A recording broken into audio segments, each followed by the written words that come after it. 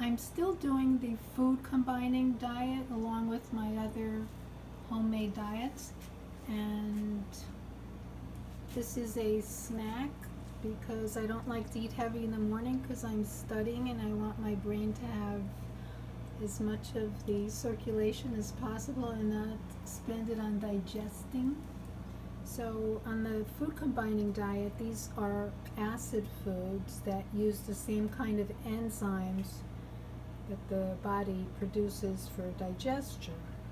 So this is an almond milk yogurt, which I put 4 tablespoons of the yogurt and 1 tablespoon of concentrated orange juice and 4 blackberries.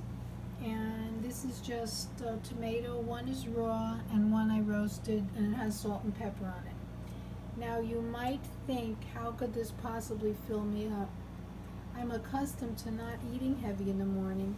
Plus, when you eat carefully and not as much, when you listen to your hunger, real hunger, and not just what your mouth wants, then your stomach slowly shrinks and you get so uncomfortably full if you eat more than your new stomach size is capable of.